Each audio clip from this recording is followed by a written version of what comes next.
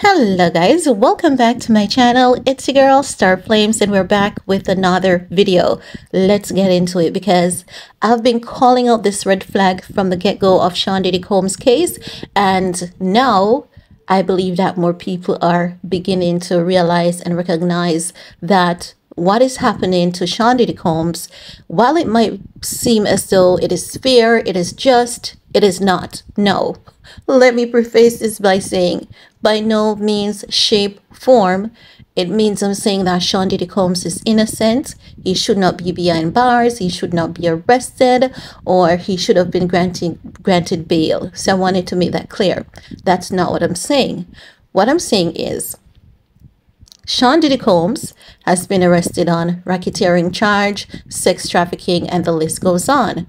But the major red flag in this case is the fact that the feds raided his, well, let's go back. Homeland Security raided his LA and Miami mansion back in March. They have tapes of a lot of people. Now, the mere fact that a racketeering charge has been included, which means that he's been prosecuted. When they arrested Diddy, there should have been a group of other people that gets arrested with him as well, because anyone who knows what a racketeering charge is knows that an individual himself cannot carry out a racketeering scheme. A racketeering scheme normally involves a group of people, a company, or an organization. And in Sean Diddy Combs' case, I believe it's all of the above. A group of people who helped him in this crime, a group of people that he was doing dirty work for. Sloan told us he has his 3 handlers, and he was treated by those handlers exactly how he treated Cassie Ventura and Kim Porter. So basically, he was passing down that treatment to those women.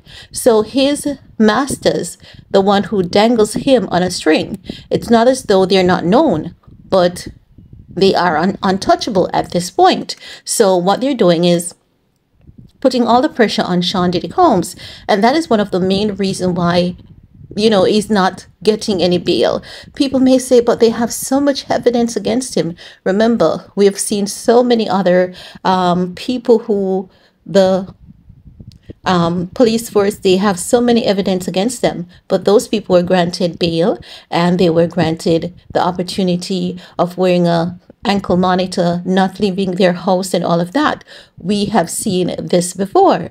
So what I want people to focus on, and I've been saying this to you guys from day one, Sean Diddy Combs' attorney defense looks weak, and now everything is being exposed. It looks weak because everyone that is working on the case is guided on how they should proceed. So Diddy is not even getting a trial. This is like a secret society with everything being played out right in front of our eyes. But it's just that we're not reading into these smoke screens and mirrors. We all should be calling for accountability. We all should be saying, okay, Sean Diddy Combs has been arrested.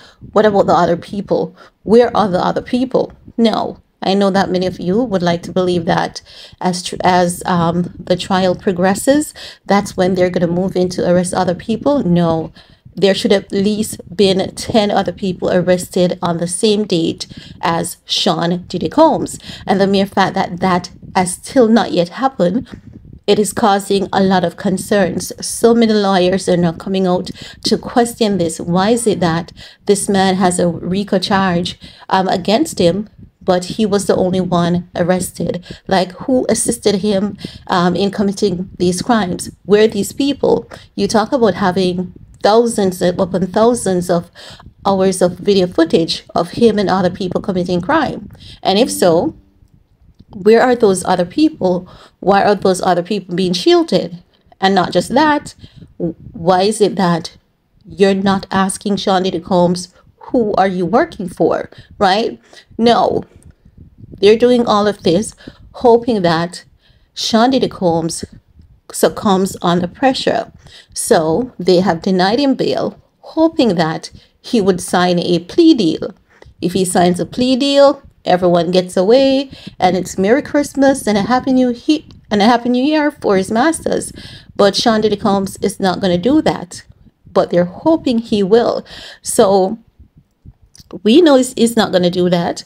And as wrong as he is, if I was in his shoe, I wouldn't do that myself. I would ensure that I take down as many people as I can with me. Because if we're fighting for what is fair, what is true, what is just, and justice, and to, remove people like Sean Diddy Combs from society, where are the bigger fish? Because the truth of the matter is Sean Diddy Combs is the smaller fish in all of this. There are bigger fish that controls the police department, that scrubs these crime scenes, that makes these problems go away. Where are those people? And why is it that those people are not being held accountable?